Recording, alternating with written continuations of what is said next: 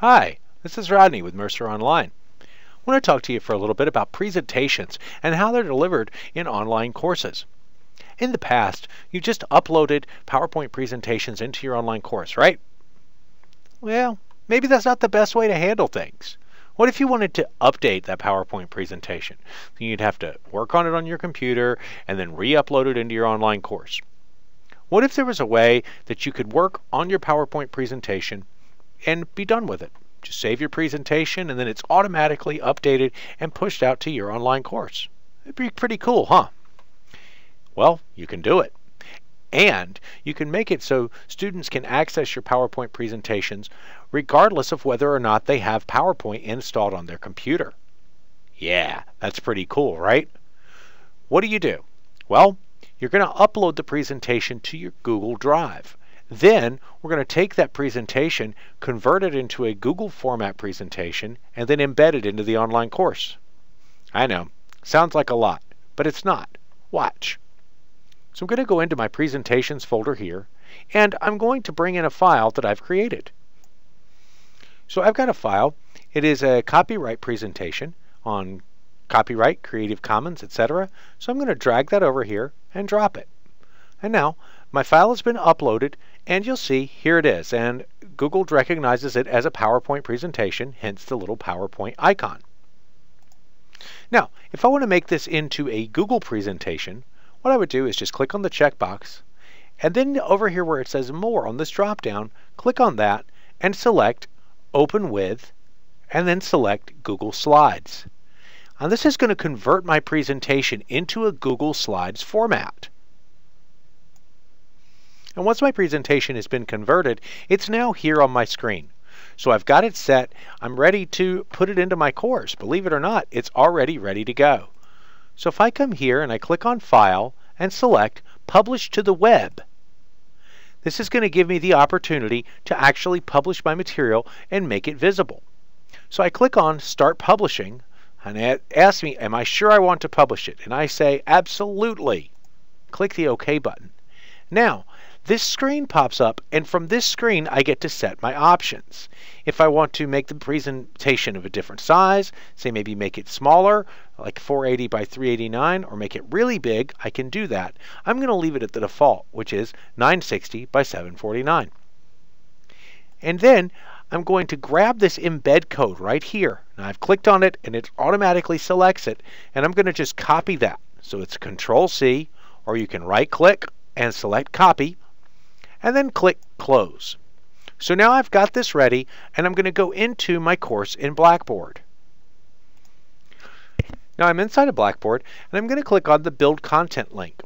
And what I want to create is just a blank page in Blackboard. So I click on Blank Page. And I'm going to enter the title of my page, which is going to be the title of my presentation. And then, inside of the content area, if I click on the HTML editor right here, this is going to bring up the HTML code view. I know. I said the word code. Don't freak out. It's okay. What we're going to do is we're going to paste the code that we created inside of Google Docs. Remember when we copied that? Now we're going to paste it. And to paste, you can right-click and select Paste, and now you'll see there's the code that we just copied over from Google Docs. Now if I click Update, you'll see that your screen turns yellow right inside of that content box. Now what do? Well, just click Submit and let's see what happens. So I've submitted it, and here it is. It appears inside of Blackboard. Now if I want to look at it and see how it would look as a student, I'd simply turn off Edit Mode. Now you see, here's my file. Here's my presentation. Let's see what it looks like. Drum roll. Boom! Here's my presentation, and I'm going to resize my window here so you can see it better. If I scroll down and look at the very bottom of this, not only do my students get to see my presentation exactly as I created it, and they can navigate through it using the forward and back buttons, but also, if they click on the cog here, this gives them the option to download this presentation as a PDF. So now we don't have to go and create a second PDF document. We don't have to go and do anything. It's already printer friendly. It's already ready to go for our students.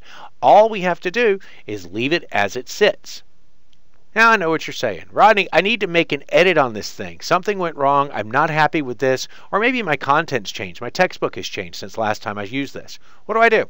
Well, if you go into your Google Drive and open up your presentation again, and this time we're going to open up the one, not the PPTX file. We're going to open up the actual Google presentation one.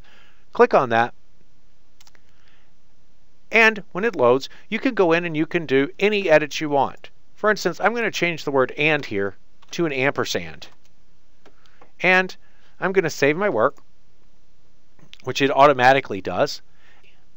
So I'm back inside of my course. I'm turning edit mode back off so I can look. And I click on Copyright, Fair Use, Creative Commons, and notice the update that I just made inside of Google Drive is changed already in my course. I don't have to do anything inside of my course again. Oh my God, that may be the coolest thing ever.